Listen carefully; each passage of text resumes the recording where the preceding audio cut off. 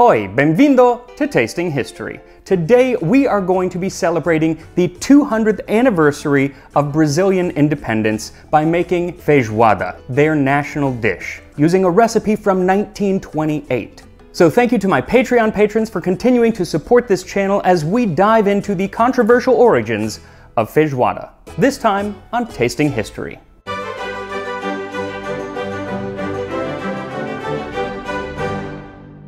So before we actually get to the feijoada, I wanted to give you some context, the story behind why I decided to make this right now. And that is because next week, on September 7th, 2022, Brazil will be celebrating their bicentennial. Now obviously, the story of how a country became independent is long and convoluted and very complex, but here's a really short breakdown. What happened was in 1807, Napoleon Bonaparte, doing his Napoleon Bonaparte thing, invaded Portugal. So the royal family, led by Prince Regent João of Braganza, hightailed it to their colony of Brazil, which, for all intents and purposes, became the new capital of the Portuguese Empire, even being elevated to the status of kingdom in 1815. And shortly after that, the Prince Regent became King João VI. And everything was hunky-dory until 1821, when the king had to head back to Portugal to put down a little revolution that was going on. And with him went the courts and most of the government, but he did leave behind his 22-year-old son, Dom Pedro, to hold down the fort while he was gone. Well, now with the government and the courts back in Portugal, it didn't take them long to be like, hey, Brazil, you're gonna actually go back to being a colony and lose all of the privileges that you had. And they called Dom Pedro back to Portugal as well. He wasn't needed there anymore. And he was like, I don't think so. Or more politely, since it is for the good of all and the general happiness of the nation, I am willing. Tell the people that I shall stay. This took place on January 9th, 1822 and became known as Dia do Fico, or I Shall Stay Day. This kicked off a war for independence, and 9 months later, on September 7th, 1822, while on the banks of the Ipiranga River, Prince Pedro declared Brazil independent, with a cry of independence or death. And shortly afterward, he was crowned as Pedro I, Emperor of Brazil. And if the writings from the time are to be believed, it is very possible that he actually enjoyed a bowl of feijoada at his coronation dinner. Now this dish can vary from family to family and region to region, and really kind of depends on what food is available at the time. But overall, the dish hasn't seemed to have changed all that much in the last couple centuries. So what he might have eaten in 1822 is probably very similar to this recipe from 1928. In Manuel Quirino's A Arte Culinária na Bahia. It is essential that the beans used be fresh so that the feijoada turns out delicious, with preference for the mulatinho variety, although others prefer the black bean. Separate any grains and debris from the beans and any beans damaged by the weevils or woodworms, and finally wash beans in cold water. While this is done, scald the dried beef on the fire and wash it of any impurities with water.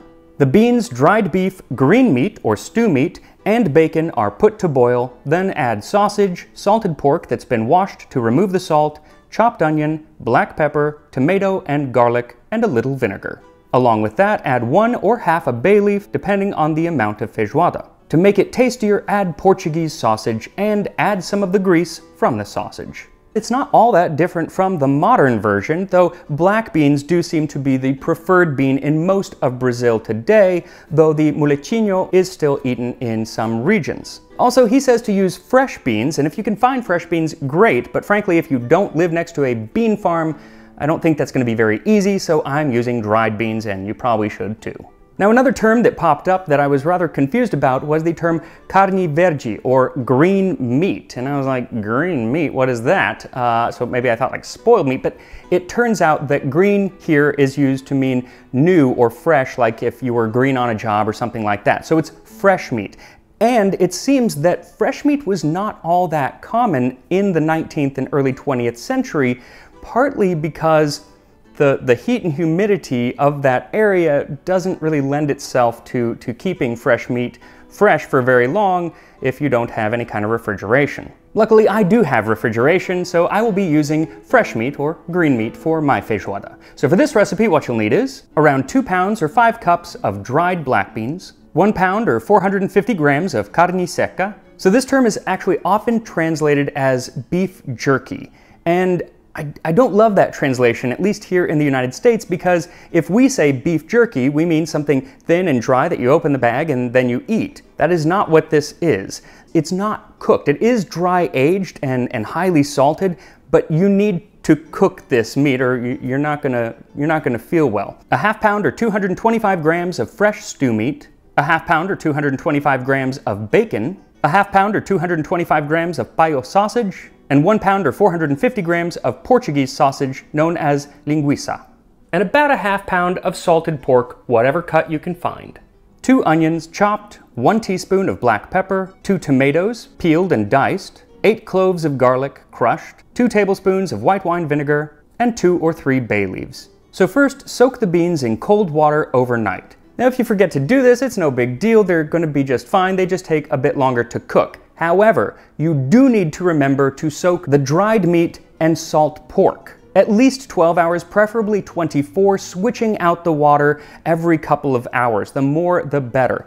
I cannot tell you how salty this meat is, so you have to get as much salt as you possibly can because it's going to be a really, really salty dish if you don't. Once the dried meat has soaked, add it to a pot of boiling water and scald for 20 minutes. And while you do this, you can cut all of the other meat into little pieces, including the sausage. The one thing that you might have trouble cutting up is the dried meat. It's really, really tough, so put that in some big chunks, let it cook, and then at the very end, take it out and cut that up. Now, once the meat is scalded, find the biggest pot that you have in your house, add the beans and about a gallon of water. Then add the bay leaves, carne seca, stew meat, and the bacon to the beans and mix together. Then set it over medium heat and bring to a simmer. Also, you might be tempted to cut all of the fat off of the carne seca or the dried meat. It can have a lot of fat on it, but leave most of it on because that is actually where a lot of the flavor is. You can remove it later. Some people actually put an orange half or 2 in there and it's supposed to soak up the grease. I just skimmed mine off because the orange does affect the flavor and our recipe does not use orange. Now let it simmer for about an hour, stirring every once in a while, and making sure that it doesn't really start to boil. The charm of this dish is the slow cooking process, and that's really where a lot of the flavor happens. So you just want a light simmer and let it go for a long time. Now when the hour is almost up, put a frying pan over a medium flame and add the sausage in to cook for just a few minutes until it starts to brown. And you may have to do this in batches if you have a lot of sausage. Now besides browning it, what you're actually looking to do is get some of that grease out of there so you can then fry the onions. But first, take the cooked sausage, put it into the pot along with the salted pork, and then add the diced onions to the pan with the sausage grease. Let it cook for about a minute, then add in the garlic and cook until the onions start to brown. Then add everything from the pan into the pot. Finally, add the tomatoes, pepper, and the vinegar and stir.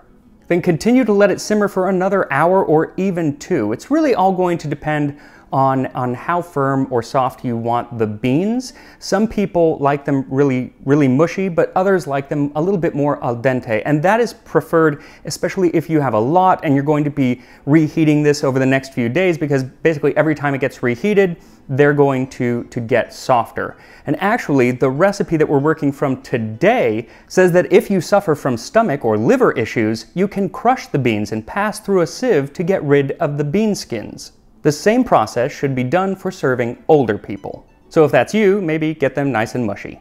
But regardless, definitely keep an eye on the pot as it's simmering because the water will start to go away and it can get a little bit dry. But worse than that, it can get really, really salty. The salt will concentrate. So you want to add a little bit of water when you need to. So yeah, and then just let it do its thing. And it's going to take a little while. So there's plenty of time to remind you to hit the like button. Make sure that you have pre-ordered the Tasting History Cookbook online. And I still have time to tell you about the history of feijoada. Feijoada gets its name from its main ingredient, feijão, or beans. Beans were a very important crop for the indigenous people of Brazil, and when Europeans first came to Brazil, they often wrote that the indigenous people would eat a lot of beans dusted with their actual staple crop, mandioca, also known as cassava or manioc. It would be made into a flour and dusted on top. This dish of beans and mandioca became popular with every group that came to Brazil, including the Portuguese colonists and the enslaved people they brought over from Africa. One French woman who was staying in Brazil in the 1850s wrote about seeing the African population eating this feijoada, and she actually uses that term, though that version of the dish seems to be quite different from the modern version, because she says that she sees black beans being cooked in a pot over 2 stones with a fire underneath, and then the beans were sprinkled with mandioca flour. Then, kneading it all in their hands and forming large balls, they commenced to throw them in their mouth with much dexterity. If you wish to eat them with a spoon, they all persist that it takes away much of the flavor of their feijoada. So maybe we should be eating our feijoada with our hands, though the fact that they were able to eat it with their hands makes me think that the consistency was rather different than today's. But the point is that at this time, the enslaved people were making a form of feijoada. Now, she doesn't mention any meat, but she's just seeing it being made, so that doesn't mean that there wasn't meat in it at the time. But Isabel Burton also wrote about actually eating feijoada, and she also makes no mention of meat. The staple food of the people of the country, which takes the place of what the potato would be to the Irish, is a savory mess of small brown beans called feijão. A very coarse flour called farinha, which looks like a dish of shaved horseradish, is usually sprinkled over the beans. Then this is called a feijoada. It is delicious, and I should have been quite content to, and often did, dine on it. That farinha she mentions is the mandioca flour. Now, later descriptions, not long later, but later descriptions of the dish do start to definitely include meat, and it is almost always pork. In the 1850s, the English writer Thomas Ewbank wrote about his time in Brazil, which he alluringly titled A Journal of a Visit to the Land of the Coca and the Palm.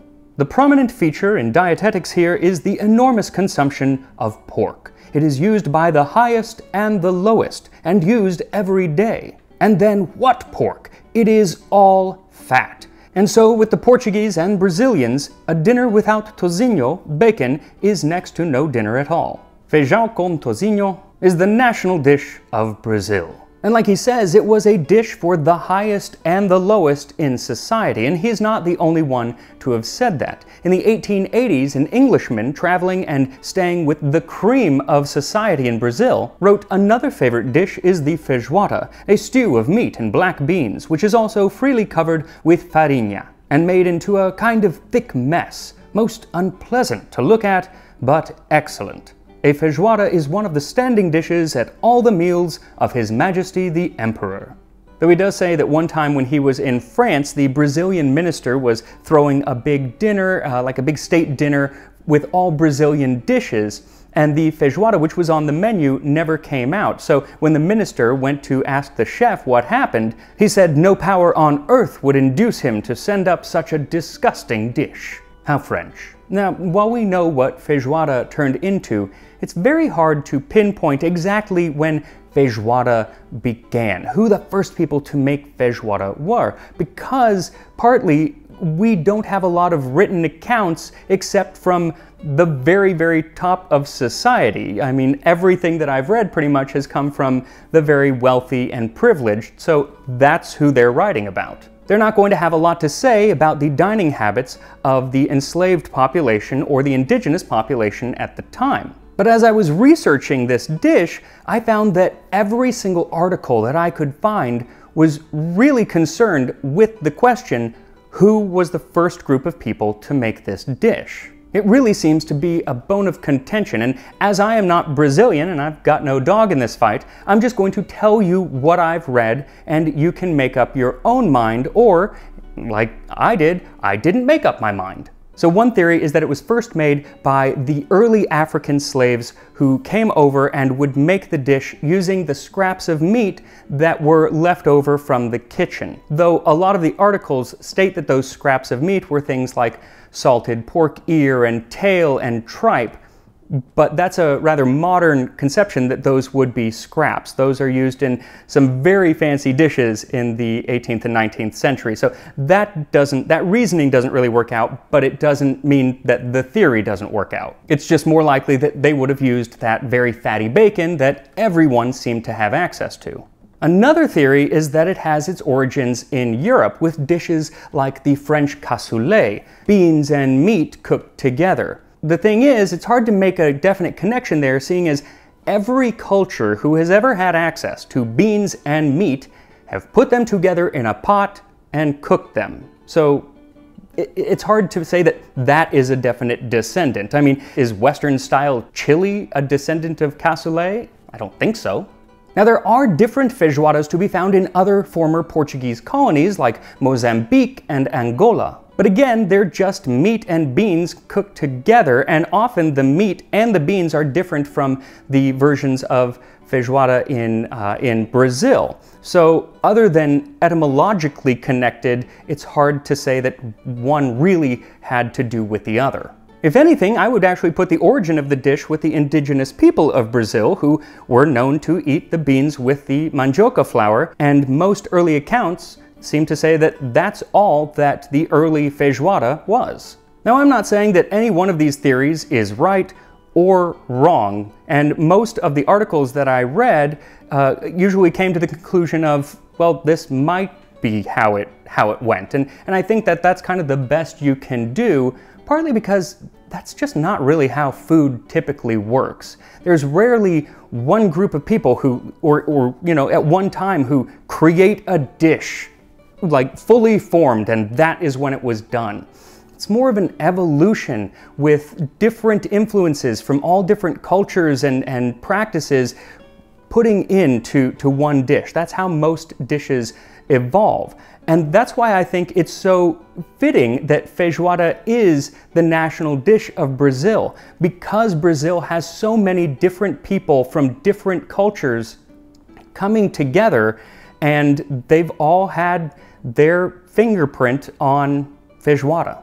It's kind of like that story about stone soup. Everybody puts their ingredient into the pot, except that there is no stone in feijoada, or at least if there is, you have done something very wrong. Though maybe you've just created a new variation on feijoada, and there are so many variations on this dish. Regionally, everywhere you go, they have their own little way of doing things.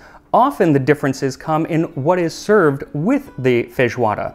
There's a term called feijoada completa, which is kind of a whole meal around the feijoada. On the table was seen the traditional feijoada, dishes filled with mandioca, a large platter of rice, and 2 chickens, as well as bananas and oranges. This is about the usual Brazilian dinner to be found in the interior, where fresh meat is a rare thing.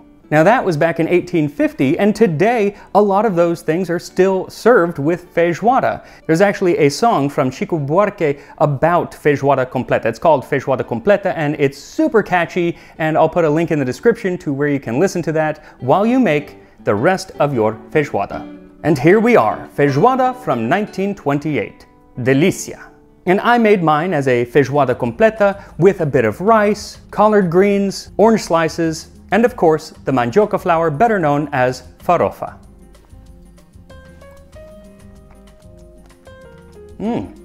So complex. So many flavors. It's definitely still salty. Not overbearingly so, but I think you want to make sure to kind of taste near the end and see if you need to add water or anything, because depending on what meat you're using, it can be really, really salty. Even after soaking it overnight and boiling it and everything, the meat is really salty, so you want to get as much out as you can. I actually really, really love that flour on top, because the flour adds this kind of crunch to it. It's almost like putting like breadcrumbs on top of a soup or a stew. It adds that, just some texture that isn't really soft. I'm gonna have a little bit more because I want to try the sausage. The cool thing about this dish is that there are so many types of meat in it that each bite is going to be a little bit different, because you're not going to get all of the meats in one bite. So one time you'll have a piece of one sausage, and the next time it'll be bacon or salt pork. Really, really interesting. And with all of the accompaniments, I mean, this is a full meal. So whether or not you plan on celebrating the bicentennial of Brazil, I do suggest you try to find some feijoada. Either make it at home for yourself or go find it at a Brazilian restaurant if you don't want to do all the work and end up with a huge pot of feijoada. Not that that's a bad thing. So don't forget to like this video, follow me over on Twitter, Tasting History 1, and I will see you next time on Tasting History. Ciao!